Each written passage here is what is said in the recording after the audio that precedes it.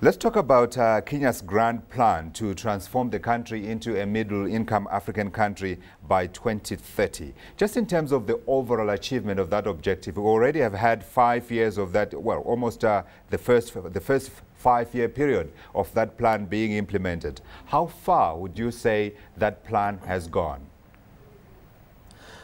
Actually, we're 2.5 years into the implementation of Vision 2030. It was launched in June of 2008. And I must say that initial assessments are that we're making steady progress. Obviously, not everything goes as we would like. But over just this year, for instance, in the political pillar of Vision 2030, we have had the enactment of a new constitution which introduces far-reaching reforms in the judiciary, in the police services, and in the entire governance structure and legislature of this country. Under the foundations pillar, infrastructure, we have a lot of infrastructure projects ongoing and progressing, in my view, very steadily in the roads, electricity, and fiber optics sectors. Under the economic pillar, we have several flagship projects also progressing along, as well as the social pillar in education and healthcare. So overall, we are still in the very early stages, the foundational stages, but progress is good and steady. Obviously, it looks good on paper, Mugo, but as we know, the devil is in the implementation, and many a plan comes unstuck when you get to actually implement it. Let's talk about the first part of this, the political pillar, because the political pillar will, to a large degree, underpin and determine whether the project succeeds. How far would you say the foundation has been set in giving Kenya the kind of foundation that it needs in order to be able to underpin strong economic development that will enable the country to achieve these goals? I would say without equivocation that a strong foundation has been set purely in the promulgation of the new constitution. As you may well know, this has been a long struggle by Kenyans over 15 years, struggling to agree on a new constitution. And therefore the promulgation and the consensus that was achieved, a 67% yes vote on a 72% voter turnout, was an overwhelming endorsement of the new order. And in the past few months, as we now begin to implement the legislation that goes with the constitution, we've already seen the effects, the fundamental effects, especially in the areas of governance and corruption, where we've had senior public figures having to step aside merely on being indicted, whereas just a few months ago that would not have been the case. So even though we're just in the early stages of the implementation of legislation, because we're going to have now to reform the judiciary, as I said earlier on, the police services, the electoral processes, set up a new parliamentary system which is bicameral, and prepare for the new governance structure that will pertain 2 years from today when we have new elections, I think that the most difficult bit was the actual consensus building and Kenyans agreeing that this is a document that we want to implement. So a lot of work remains to be done, but the most difficult part is behind us, and the new order has already been internalized in my view, and the proof is in the pudding, evidence being how we're now handling cases of graft as a case in point.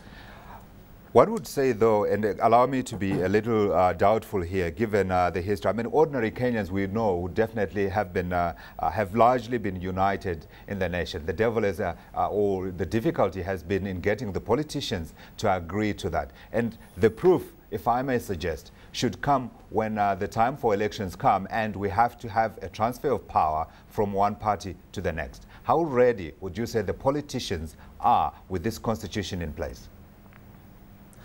I think that the people of Kenya have spoken, and they have spoken loudly and very clearly, and that the politicians have no choice but to follow the will of the people.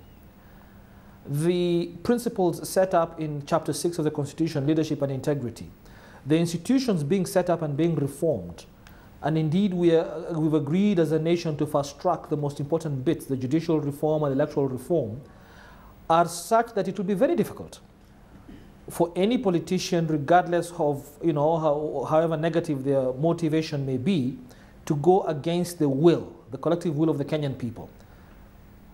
It's certainly something that we're going to be watched from the tip of Southern Africa and I think across the whole of the continent. Let's move on to the economic pillar. Now, we know that Kenya's economy had struggled in the years around 2002, and we know why. And then we have seen that growth gradually come to 6.1%. Now, the plan envisages that the economy should be growing at least around the 10% mark. How achievable is that, given the history I've just outlined here? Well, let's first of all set the context right. The vision, when it was constructed, envisaged that we would be at 10% GDP growth rate per annum by the year 2012. Now we're in 2010, so we are not yet at the point where we were expecting to be at 10% growth. It was a gradual process, and you're correct to say that up to 2007, we were clearly on track. We had attained a 7.1% growth rate in 2007, which of course dropped precipitously after the post-election crisis that we had in 2008 to 1.6% in 2008, 2.6% in 2009. But this year there's been a dramatic shift. And we're looking at a 5 to 5.2% growth rate in the year 2010. So we have decided as a nation that we shall not adjust the goalposts. We shall strive to still attain the 10% growth rate by 2012. And so the challenge is upon us to see what can we do to accelerate, what sectors can we look at to fast track the growth rate in the next 2 years and see how close we can get to 10%. Practically, though, how realistic is it to keep the 10% target in line here, given the issues that we've just discussed now? I think the issue we just discussed, which is about the issues of governance, because what we're talking about is that governance has been a drawback in this country, as in many African countries, for the last 50 years. And I can assure you that one of the reasons that there's been a dramatic increase in growth this year is because of the confidence the people of Kenya, the investor community, has found in the processes that we're undertaking, the political reform processes that we've spoken about. So from where I sit, it's actually because of the reforms, because of the seriousness that we're demonstrating in the reform processes, that there's much better confidence, and we're seeing investors who have previously not looked at this market beginning to come and say, hey, let's invest in this country. So from where I sit, I'm very optimistic. We are not wearing rose-colored glasses. There are still many challenges ahead of us, including political ones.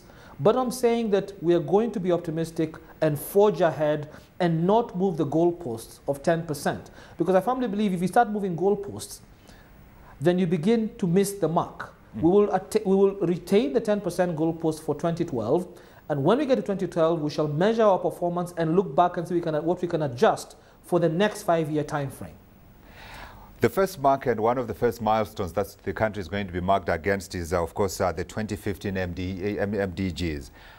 How close, or do you see the Kenyan government and the Kenyan nation being able to achieve those goals by 2015? Look, I think that the MDG goals are a challenge for all African and developing countries. And clearly, there will be certain targets that we will not meet by 2015. However, there are others. In the area of education, for instance, I am reasonably confident that by 2015, we'll have nearly achieved the MDG goals in education, especially access. As you well know, we've had access to free primary education for our children since 2003. We've extended that to high school education, secondary school education. We're now looking at quality and relevance. So some MDG goals, such as education, I am confident reasonably that will be achieved. But I also know that there are some that are a lot more difficult. But as I said, the spirit is to keep forging on. Indeed. And that will be supported by the rest of the continent. Let's get back to the economy and talk about the drivers of the 10% that we're talking about. Which sectors of the economy do you see driving that growth? I mean, we do know, of course, when we talk Kenya, we're talking, of course, tourism, and we're also talking a little bit of mining. Well, 6 sectors have been chosen, and very deliberately. Agriculture was selected because it constitutes 25% of our GDP and is therefore the largest sector of our GDP, and also a significant part of our employment. And therefore, when it comes to agriculture, we have first and foremost to ensure food security, but we also have to move agriculture up the value chain into agri-processing. Then tourism, as you've just mentioned, which is anywhere between 9 to 11% of our GDP, depending on the particular year.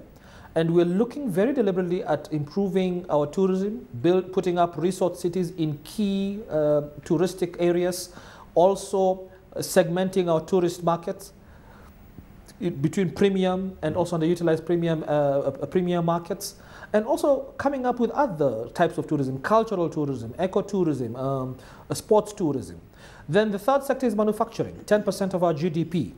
We intend to industrialize and start original manufacturing in this country over the next couple of years. Fourth is ICT. IT-enabled services have been a major boon for this country. You all know telecommunications, M-Pesa, the banking system, M-Kesho. In fact, in terms of mobile financial services, Kenya is already a leading global innovator. The fifth sector is wholesale trade. We need to actually ensure that the trading infrastructure from markets to roads is there to ensure that produce gets to market. And finally, the financial services sector, ensuring that we farm up Kenya's role as the financial hub for East and Central Africa.